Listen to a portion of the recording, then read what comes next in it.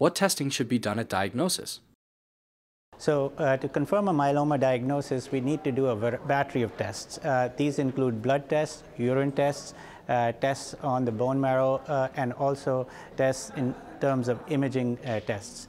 These give us a variety of information both to help diagnose the disease and to establish the aggressiveness of the disease. It also is starting to have implications on what treatments we decide to give our patients. So as far as the blood tests go, we do a complete blood count looking mainly for the hemoglobin level. We do a chemistry test to look at the kidney function, also to look at the albumin level in the patient's blood, and also the calcium level.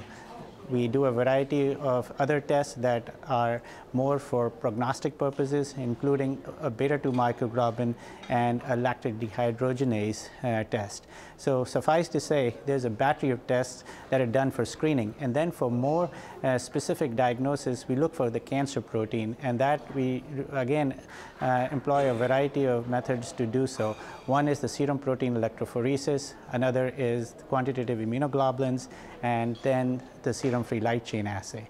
As regards the tests in the urine, we're at least initially trying to see if there is protein spilling into the urine and what kind of protein it is. So we ask for actually a 24-hour urine collection to be done on patients.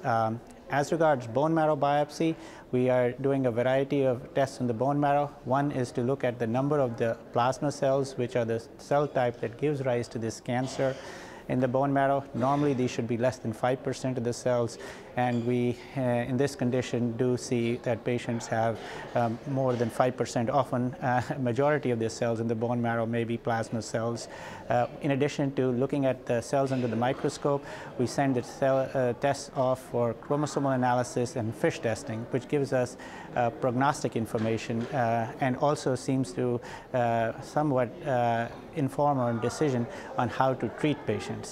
Imaging plays an important role in the diagnosis and staging of myeloma. In previous years, a skeletal survey using X-rays was the main imaging tool for the detection of lytic bone lesions in patients with myeloma. However, the International Myeloma Working Group now recommends whole-body PET-CT, low-dose whole-body CT, or MRI of the whole body or spine, depending on the availability of each imaging modality in the clinical setting.